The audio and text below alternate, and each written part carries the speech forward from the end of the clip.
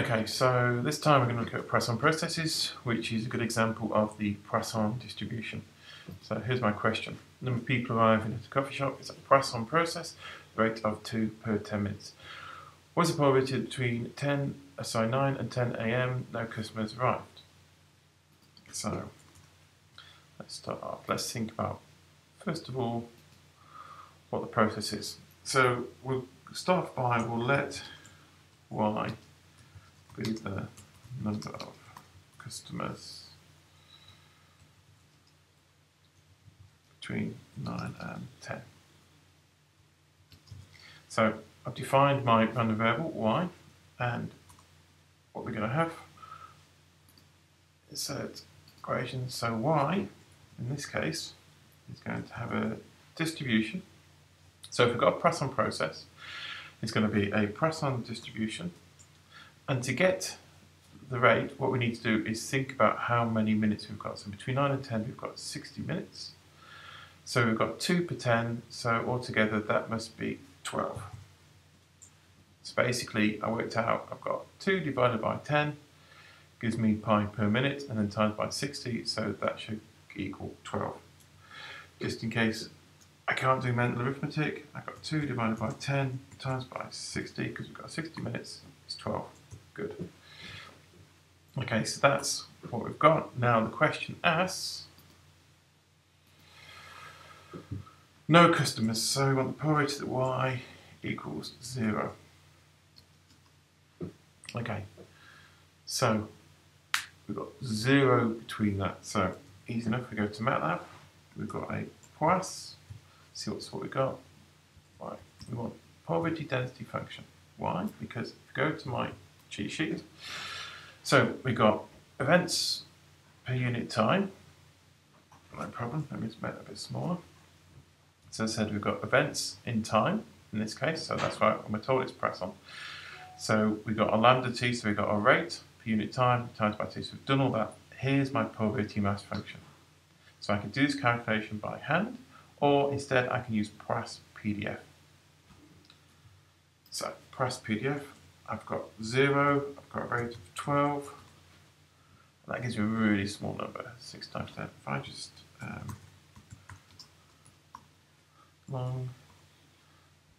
yeah, it didn't really help, I just wanted to type it in thing, but that's alright. So there's my command.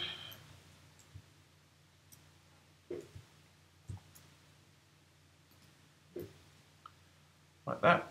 So again, if you type something in, make a mistake, you don't get the exact answer. If you show me you're working like this, then hopefully the markers will give you some marks for at least showing understanding. And what does that equal? That equals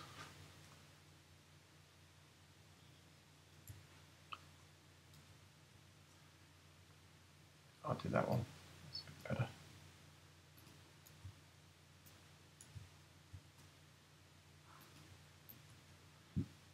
Excellent. So, I mean, that sort of makes sense if you think about it. You know that you expect 12 people in an hour, so the chance you get absolutely 0 is going to be a small probability. So it passes the stupidity test. What is the probability that more than 5 customers arrive between 9 and 9:30? So first of all, again, if we let y be the number of customers between this time y is going to be Poisson. We now have only got half an hour, so that's going to be 6.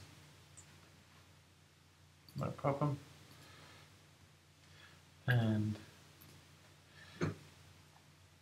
what do we want? We want the probability that more than 5, so y is greater than 5, which is the probability that y is greater than or equal to 5, which equals 1 minus the probability that y is less than or equal to 4. Okay, so logic. More than 5, so that's going to be 6, 7, 8, 9, all the way up to infinity.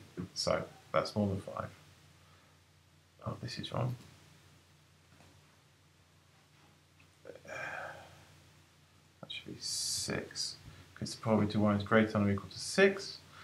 So that must be 1 minus the probability that y is less than 5. That's better. So I changed first of all my greater than into the greater than or equal. Then I converted that into the CDF, the 1 minus. Being very careful because again the Poisson is a discrete random variable and discrete greater than and greater than or equal are not the same things. We have to take that into account. So now I've got that, I can actually enter that into MATLAB. So 1 minus Poisson. I'm doing less than or equal, so it's CDF. We've got 5, 6. That's the answer. Actually, I might make that back to format short. That's easy enough. Copy. In fact, let me get the command as well, because I told you that's a good idea. So that equals that equals that. All done. Okay. So what is the probability that 2 or less customers arrive between 10 and 10:30? Now, the interesting thing with the Poisson, we may have discussed this already in lectures, don't know I'm recording this before the lectures are done, but basically it's still half an hour of time. And the Poisson doesn't care when I start counting. So here I start counting at 9, here I start counting at 10. But this is about half an hour of time. This is about half an hour of time. All that matters is it's a half an hour of time, not the fact that it's 9 o'clock, 9 o'clock or 10 o'clock. So if we go insert equation, it's the probability. So first of all we've got y is sim PO. Again, half an hour of time, that's 6. How do I get that 6? Because I said it's 2 per 10 minutes. So 2 per 10. So I get that many per minute. So 2 per 10 times by about 30 minutes, which is 6. So that's why I got 6. No problem.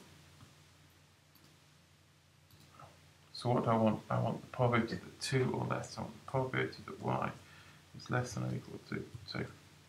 It's already in the form of a CDF, so I can do that easy enough. So I want plus CDF. I want 2, 6 is my rate. So there's the answer. So copy that one.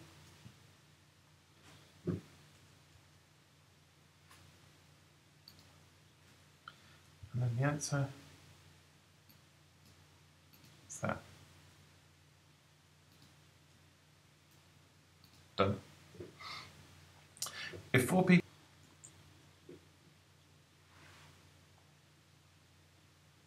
Okay, so question 4. If 4 people arrive in the first hour, what is the probability that no one arrives between 10 and 11 AM? Okay, well, for this we can use what we call the momentous property. So the idea of the momentous property of the Poisson distribution is if I've got non-overlapping time periods, so in this case we're talking about 9 and 10 and 10 and 11. Don't worry that they have the 10, these are non-overlapping time periods as far as we're concerned. What it basically says is the probability of what happens between 9 and 10, because the Poisson process is memoryless, doesn't affect the probability of arriving between 10 and 11. So what we're basically saying is this information here really doesn't change anything. Basically, you can still think about this as a simple Poisson distribution. All I care about is 1 hour's worth of time. So let's write that down. So we can say the probability that, well, what we'll do is we'll let x be the people that arrive between 9 and 10 and y be the people that arrive between 10 and 11. So the probability that y equals 0 given x equals 4, okay, equals the probability that y equals 0. Better just put down what I've got there, where y is the number of people who arrive between 10 and 11, and x is the number of people who arrive between 9 and 10, using the fact of the memoryless property of the Poisson process, and the fact that 9 till 10 and 10 till 11 are non-overlapping. So I'm just defined that so I can show understanding. If I show understanding, I can get the marks. So probability that y equals 0. Well, I've got that y is a Poisson. We've got 1 hour. We know for an hour it's 12. So the probability that y equals 0. Well, it's the Poisson probability density function. We want 0, 12. It's a small number again. We've already calculated it. So it equals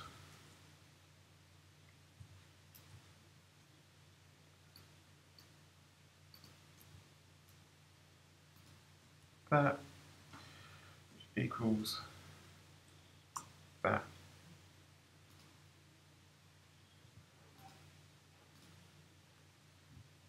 Excellent. That's it. See you next time.